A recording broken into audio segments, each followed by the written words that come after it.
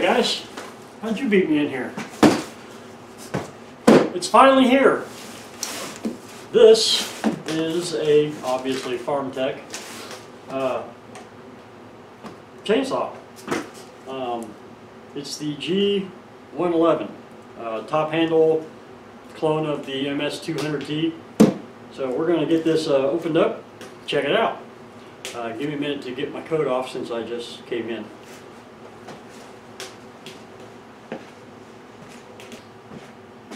Okay, so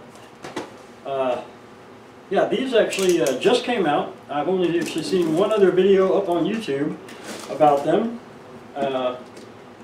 Well, okay, they've been selling it as the kit where you can build it yourself for some time, but they haven't sold it as a complete unit where you could just order the saw, stick a bar on it, and go. So here we have one that is all put together from them, and a new mixing bottle. I'm getting a lot of these. Small tool kit, getting a lot of those too.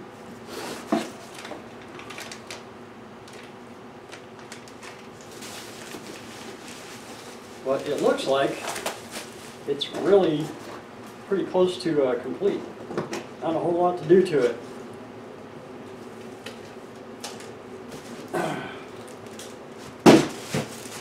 Alright. So, as for my experience from the 066, or the, what is it, the G660, this is well packaged, well wrapped.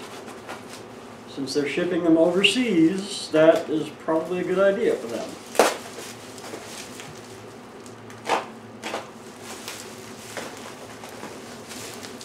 Ha. In fact, it's wrapped so well I can't get it open.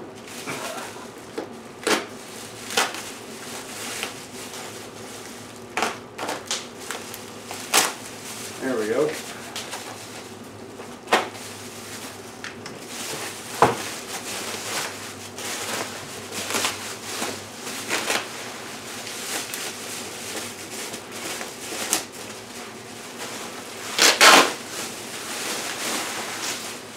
And there it is.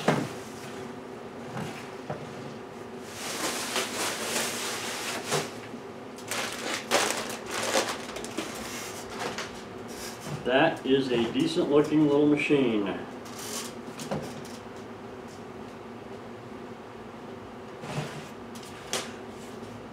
So this one actually goes so far as to have the caps, like the Stihl has even, that lock down.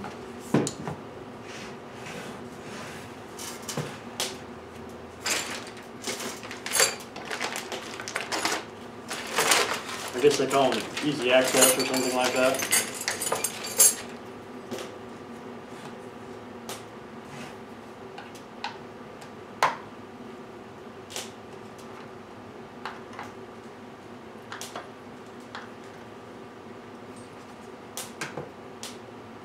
There we go. I thought that was supposed to be a quarter turn. It is.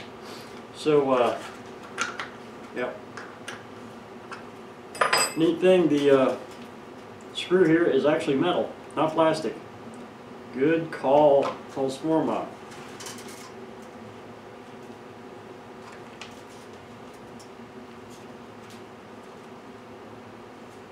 But the air filter is attached to this, appears.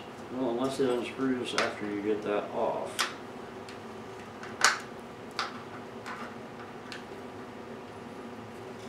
Yeah, it does. I'm not going to unscrew it, but yeah, it does.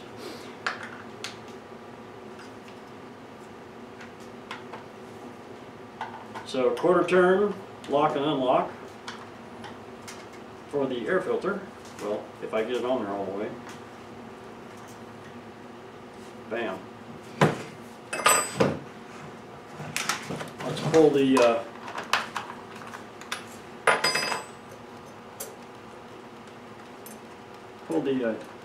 bar guard off here.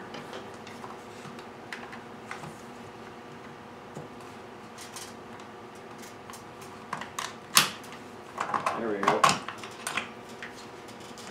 So outboard clutch, which also means that you have to have this unlocked in order to get this off. It doesn't come off easy otherwise. Those are already on there.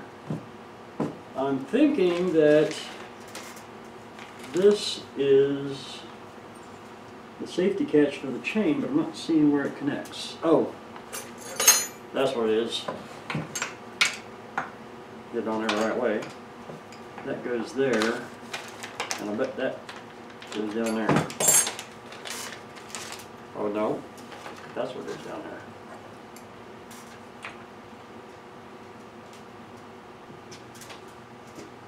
Alright, so we need to do some minor assembly here.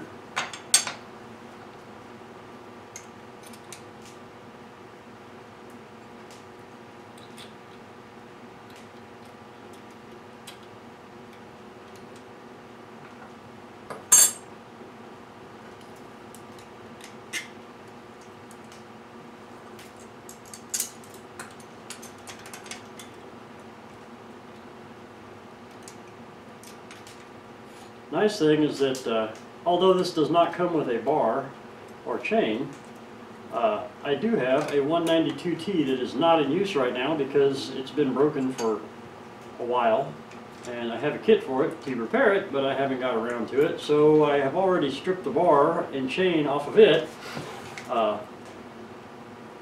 in advance because I knew this was coming, so I can slap the bar and chain onto it.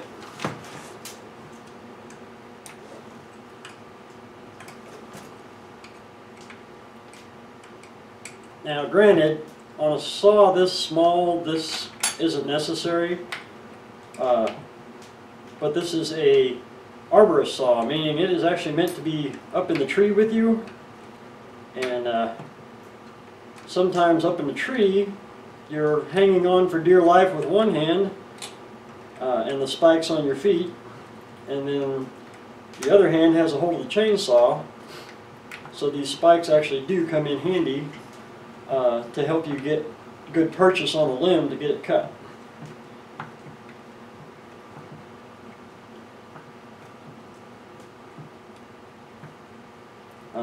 I don't actually climb and cut anymore because I outgrew that shit.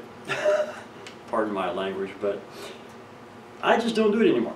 And I have friends that do though, and I actually hopefully we'll be able to get one of them to come over, and it may be a while before I actually get to make this happen because we're in the middle of, well, not in the middle of winter, but we're at the beginning of winter and we just had our first big snowstorm, and everything is wet as it's melting. Not the ideal time to be climbing a tree, even with proper safety equipment. Let me grab that bar and chain.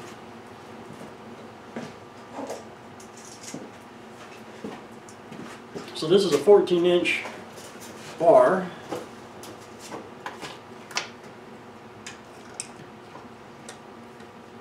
And this thing is set all the way forward, I think.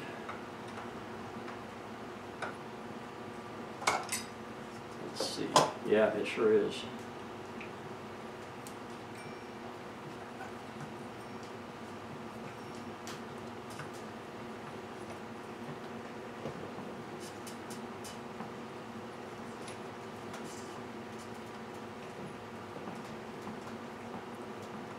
Somewhere in there like this.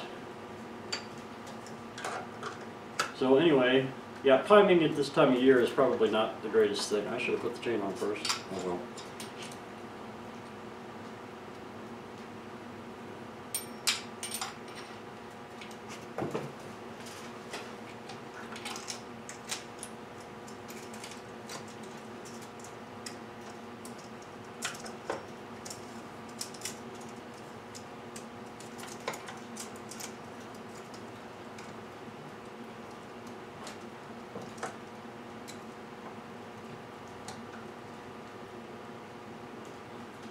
So I will not ask my friend to come over and risk his life to make a video. Just yet. We'll wait till it's a little bit safer.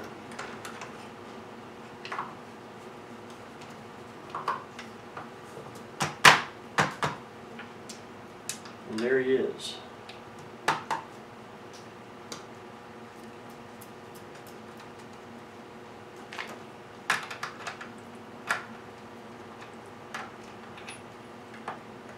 get this.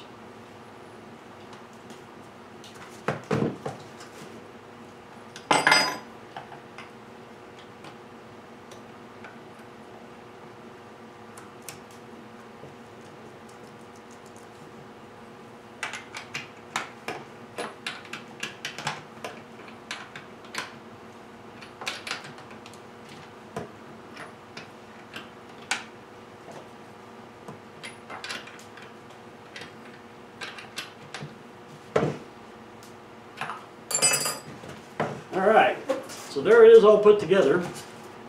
So, not a whole lot I can say about it yet because I haven't even started it to run it, but I'm going to bring the camera up a bit closer and show you the controls on it and whatnot, and then we'll put some gas in it. And I don't know if it's dark yet outside or not. This came pretty late in the day and it gets dark early these days. So if it's not if it is dark outside, I will probably break my rule and start it in the shop. I don't normally do that, but, you know, for just a few seconds, shouldn't be too bad. I want to hear it run. I'm really kind of curious. So, let's bring the camera up and I'll show you the close-ups. Okay, so here's the close-up of the saw. As you see, it is a G111 from Holzfforma. It does have the easy access or toolless caps, so they clip right off. They're held by the little string inside there. Doing this with one hand is a challenge. I haven't even tried the pull start yet. We'll get to that in a minute. You've got, I believe that is your idle and your high and low up here. Yeah. Yeah, this is your low idle, high idle, and then the overall idle. I am not sure what that is right there, but it's a torque screw, so I'm assuming it's a for the body, holding it together, or a muffler or something. And then the controls up on top here, all the way back is choke. And I'd heard the other fellow that has got one of these to put up a YouTube video said that this was hard to get into the choke position, but that moved really easy, so maybe they've corrected that after his video, I don't know. But it seems to go rather nicely. And then your half choke, and then run, and off. Not too bad, just like a 200. And then it's got the side tensioner here, and like a lot of these small saws, it's a single nut. There's the tensioner actually acts as the second one to keep it keep the bar straight. And those are some pretty honking bucking spikes, but hey, it's a still, right? Or well, it's a clone of a still, so. And then the oil tank also has the quick release cap, toolless cap. So I guess, oh, that was something I noticed. The D-clip that's supposed to be here did not come with it. I've gone through all the packaging, and apparently it got left out. There's the screw hole there for it. It has a little metal tab that screws on right there, and then the D-ring snaps into this, and you can pop it out to hook on your line. So I will be getting in touch with Holzfforma to see if they can send me that piece, because it was missing. But other than that, hey, not too bad for right at $300, considering that the 200s were going for around $650, somewhere in there. So yeah, well, let me get some fuel and oil in it, and we'll fire it up, see what it sounds like. Okay, so I opted to do this in front of the front door, which is much bigger. Now that the shop is actually clean and I can do stuff around it. So let's give this a shot. Haven't started it yet. I got about 3/4 of a tank of gas in it, and it's full of oil. So this might take a minute on the first fire up.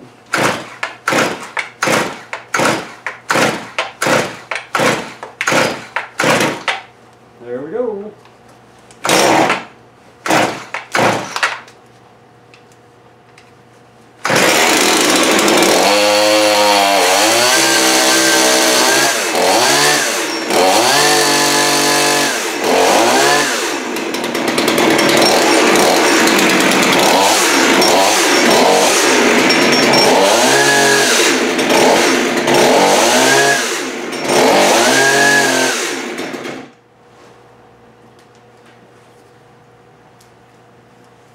it does run. If you want to find out exactly how well it runs, you're going to have to come back when I can get outside and do some cutting with it. And like I said, eventually I want to have one of my buddies that's still doing the tree trimming thing come over and actually climb with it and see what he thinks of it. So, well guys, thanks for watching. We'll see you next time. Oh yeah, and next time's the G388 that I've got ordered. That should be here about the same time as this. Okay.